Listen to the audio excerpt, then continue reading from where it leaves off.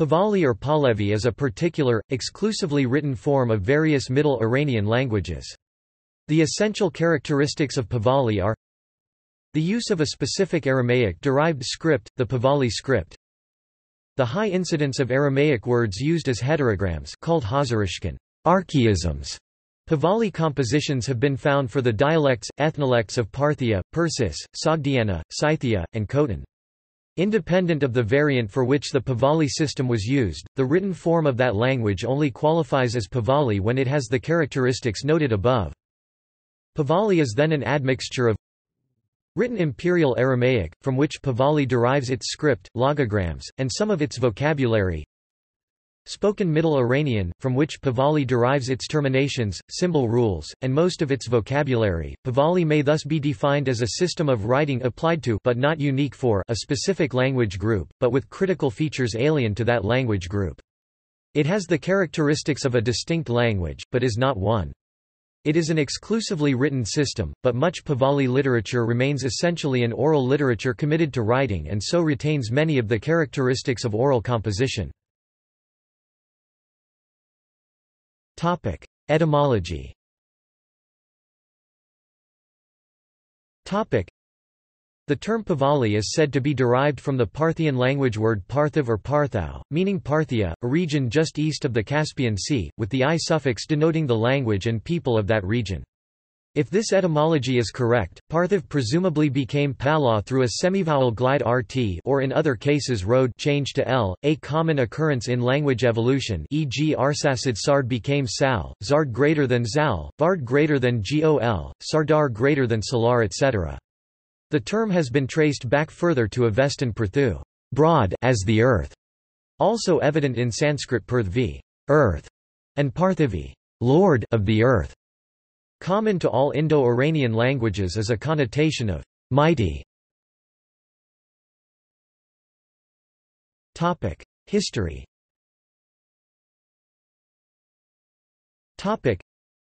The earliest attested use of Pahlavi dates to the reign of Arsaces I of Parthia 250 BC in early Parthian coins with Pahlavi scripts.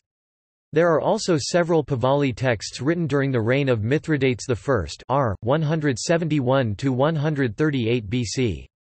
The cellars of the treasury at Mithridatkert near modern-day Nisa reveal thousands of pottery sherds with brief records. Several ostraca that are fully dated bear references to members of the immediate family of the king. Such fragments, as also the rock inscriptions of Sassanid kings, which are datable to the 3rd and 4th centuries AD, do not, however, qualify as a significant literary corpus.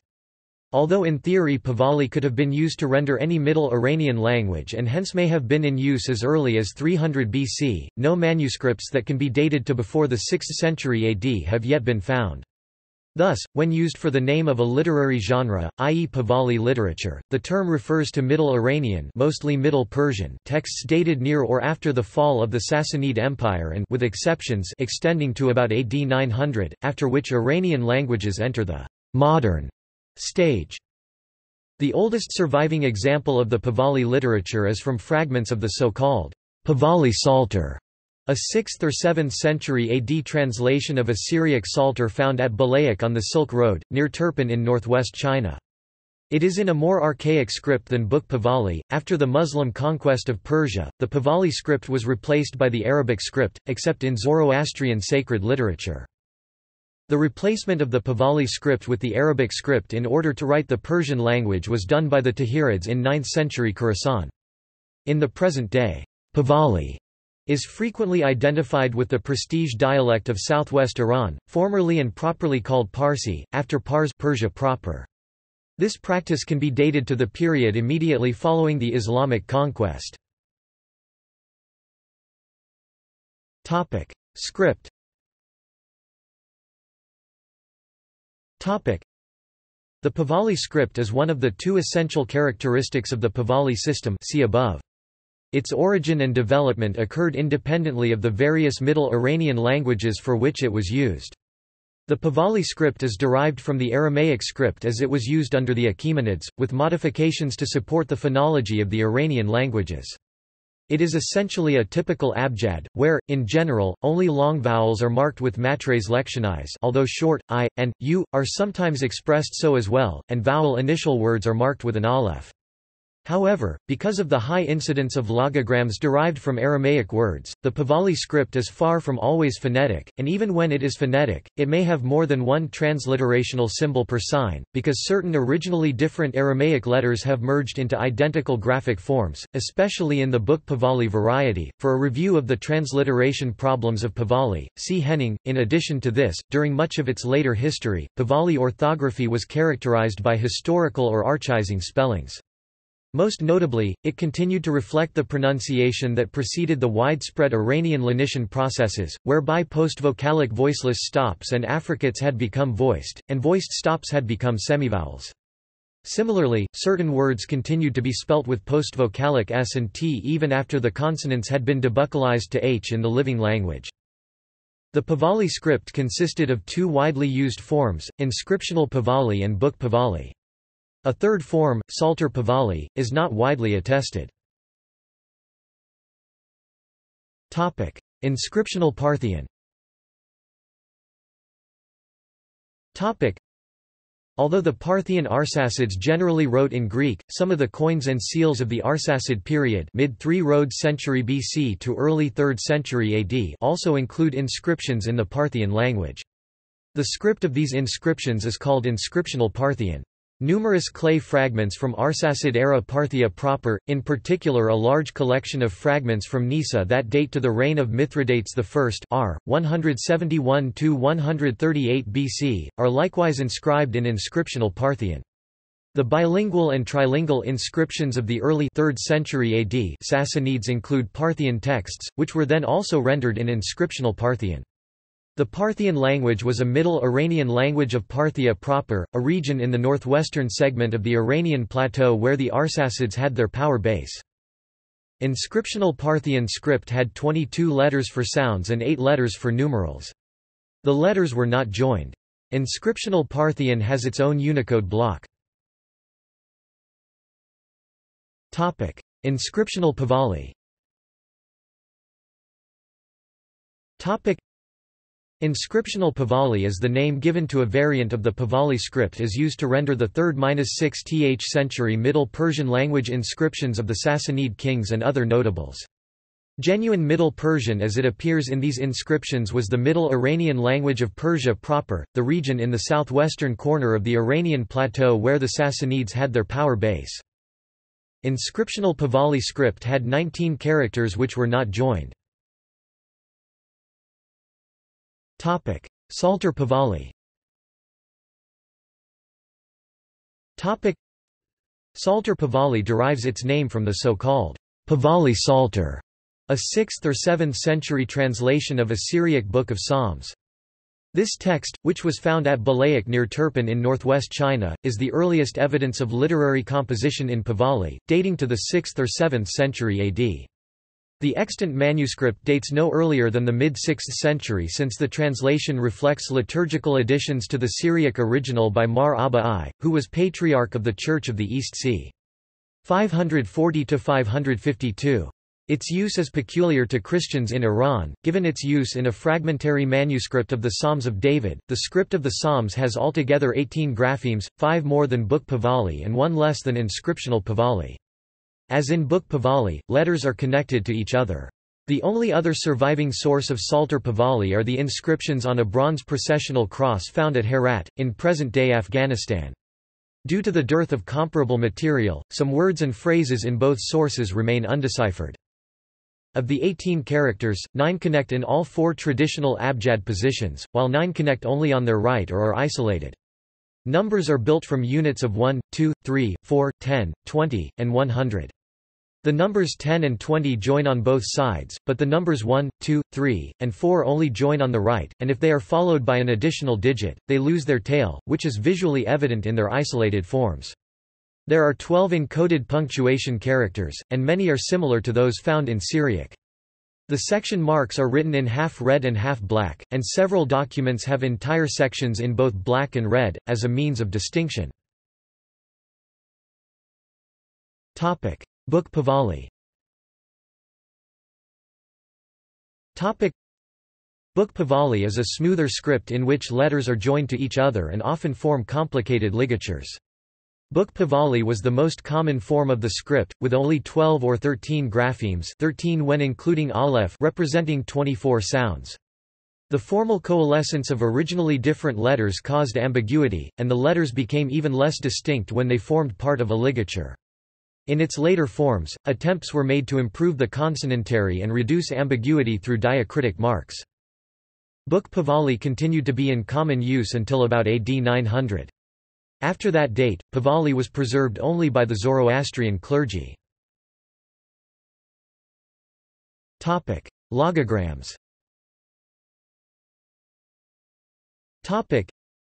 In both inscriptional and book Pahlavi, many common words, including even pronouns, particles, numerals, and auxiliaries, were spelled according to their Aramaic equivalents, which were used as logograms.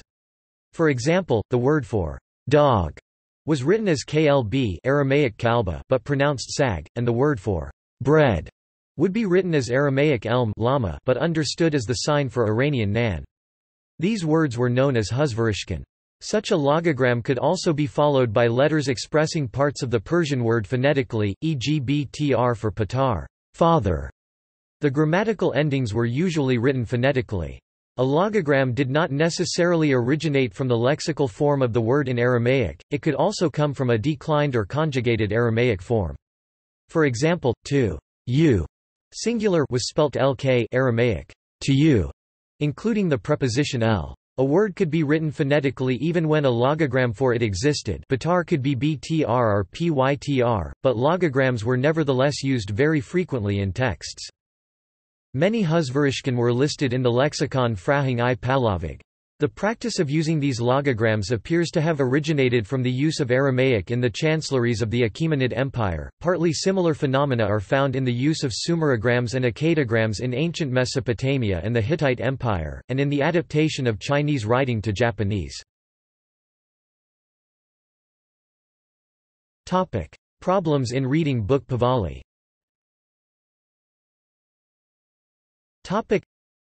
As pointed out above, the convergence in form of many of the characters of book Pahlavi causes a high degree of ambiguity in most Pahlavi writing, and it needs to be resolved by the context.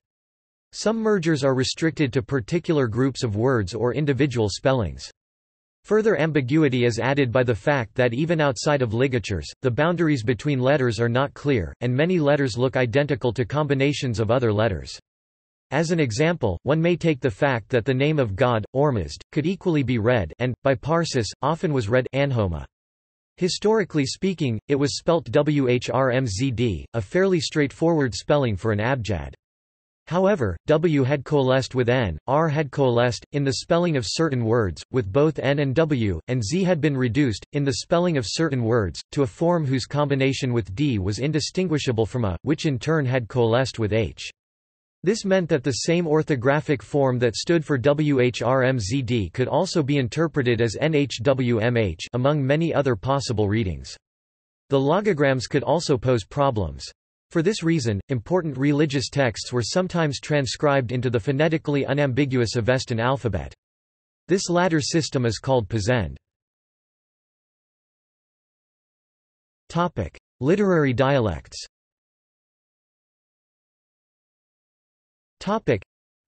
From a formal historical and linguistic point of view, the Pahlavi script does not have a one-to-one correspondence with any Middle Iranian language, none was written in Pahlavi exclusively, and inversely, the Pahlavi script was used for more than one language. Still, the vast majority of surviving Pahlavi texts are in Middle Persian, hence the occasional use of the term Pahlavi to refer to that language. Arsacid Pahlavi. Following the overthrow of the Seleucids, the Parthian Arsacids, who considered themselves the legitimate heirs of the Achaemenids, adopted the manner, customs and government of the Persian court of 2 centuries previously. Among the many practices so adopted was the use of the Aramaic language, Imperial Aramaic, that together with Aramaic script served as the language of the chancellery. By the end of the Arsacid era, the written Aramaic words had come to be understood as logograms, as explained above. The use of Pahlavi gained popularity following its adoption as the language, script of the commentaries on the Avesta. Propagated by the priesthood, who were not only considered to be transmitters of all knowledge but were also instrumental in government, the use of Pahlavi eventually reached all corners of the Parthian Arsacid Empire. Arsacid Pahlavi is also called Parthian Pahlavi or just Parthian, Chaldeo Pahlavi, or Northwest Pahlavi, the latter reflecting its apparent development from a dialect that was almost identical to that of the Medes. Sasanian Pahlavi. Following the defeat of the Parthian Arsacids by the Persian Sasanians Sassanids, the latter inherited the empire and its institutions, and with it the use of the Aramaic-derived language and script. Like the Parthians before him, Ardashir, the founder of the Second Persian Empire, projected himself as a successor to the regnal traditions of the first, in particular those of Artaxerxes II, whose throne name the new emperor adopted. From a linguistic point of view, there was probably only little disruption. Since the Sassanids had inherited the bureaucracy, in the beginning the affairs of government went on as before, with the use of dictionaries such as the Frahang-i Pahlavi assisting the transition. The royalty themselves came from a priestly tradition. Ardashir's father and grandfather were both, in addition to being kings, also priests, and as such would have been proficient in the language and script. More importantly, being both Western Middle Iranian languages, Parthian was closely related to the dialect of the southwest, which was more properly called Parsi, that is, the language of Parsa, Persia proper. Arsacid Pahlavi did not die out with the Arsacids. It is represented in some bilingual inscriptions alongside the Sassanid Pahlavi, by the parchment manuscripts of Oroman, and by certain Manichaean texts from Turpan.